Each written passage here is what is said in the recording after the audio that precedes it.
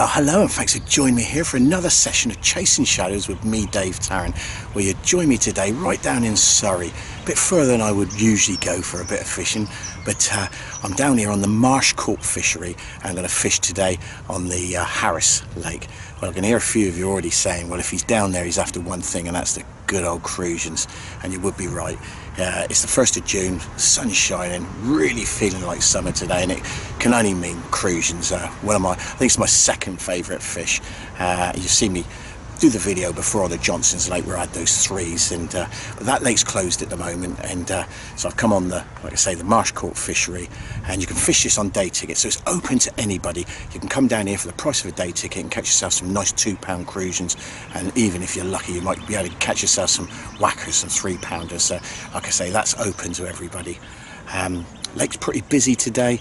There was a match on actually when I got here, so just getting a liner now, so I might have to run off. So I've fished one swim, wasn't feeling very, didn't feel it in that swim, so I've come down to another swim now. An angler was in here before, so I've lightly baited that up with a little bit of my feed.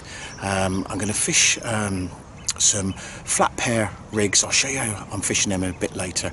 I'm going to fish them tight to the bottom. I'm on the buzzers, and sit back and relax and have myself a nice day's fishing. It's not happening a lot, there's not a lot really happening around the lake, but I'm feeling lucky, and I reckon we might be able to bag ourselves a couple of Crucians or even some of those angry old tench. Right, let's see how we get on. What I like to do, even though, you know, I'm on size 14s and 12s and very, very small hooks, I still like to make sure that, you know, I got a real nice sharp point on those hooks. Yeah, see, that hook is so small, you can hardly see that, but I still, you know, I need to be confident that that hook's going to do its job when a fish picks that up. That's absolutely razor sharp now, so yeah, because it does get blunt, there's loads of debris out there, and it will eventually wear the point down. And you don't see many sort of coarse anglers, you see a lot of carp anglers do it. I do it for my barbel angling, and I do it for my perch fishing, and make sure you got a good sharp hook, because you don't want to miss an opportunity, do you? Right, I'll quickly show you that rig that I'm using. Pretty straightforward, same on both rods really. So got myself about just over a foot of lead core, so I like to use a little bit of lead core to pin that right to the bottom of the lake.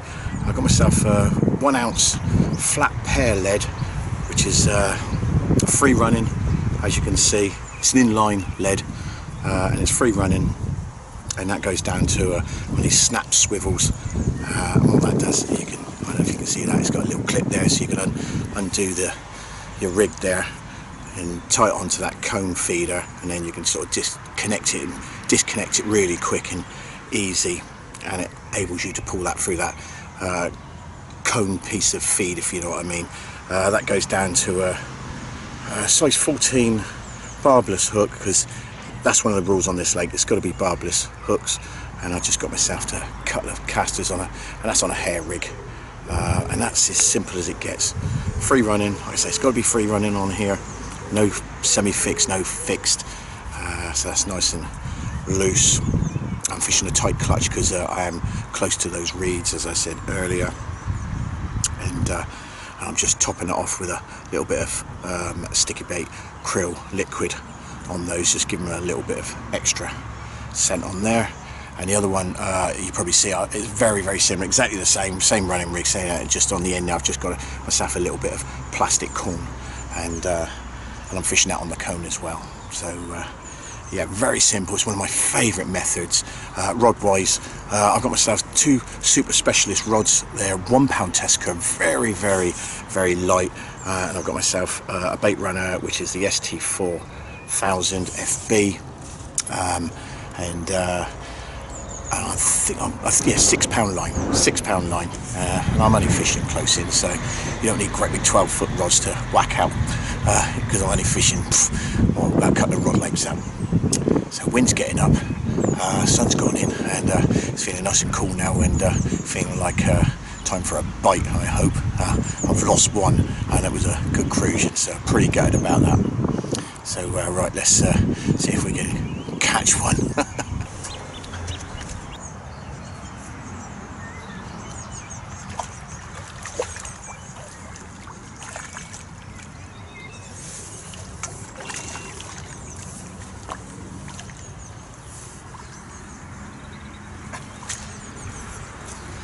Yes.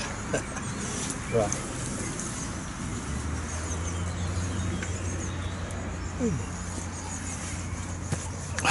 Gave me a bit of a run around. But guess what? Not my intended species for today. Not disappointed though. It's a nice big tench. So it's been a bit quiet this afternoon. First bite I've had for about 3 hours after losing that great big lovely Crucian. So right, I'm going to get the unhooking mat ready. Well, amongst all this debris from the leaves of the trees and things, which has been causing me a bit of a problem today. Got ourselves a nice little summer tench, and I can clean them up. She. And there we go. There's a nice little reward. Got a bit of a fat belly on her. I think she's still in spawn actually, so I'm not going to hang around with her. Beautiful. I love summer tench, don't you? Probably about £4. We'd give her a £4. Absolutely excellent condition. Went straight for those reeds, as that Crucian I lost earlier did. Got a little split in its fin there, but yeah, very welcome. Right, let's hope that's the start of things to come.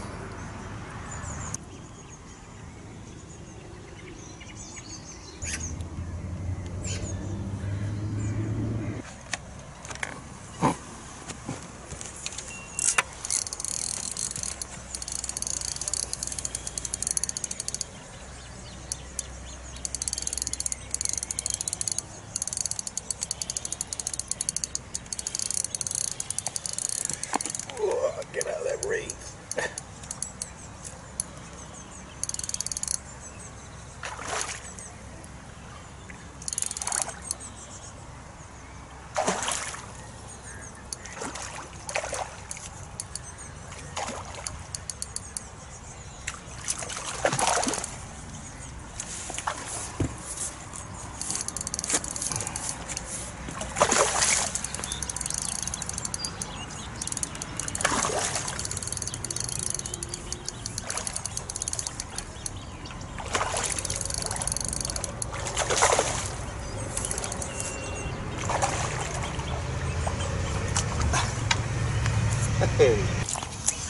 Well, there's number 2 tench, and oh, the hook's fallen out already, which is a good thing about the barbless hooks.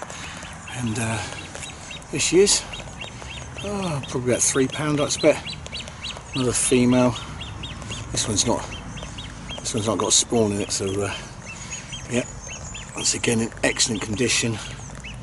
Beautiful.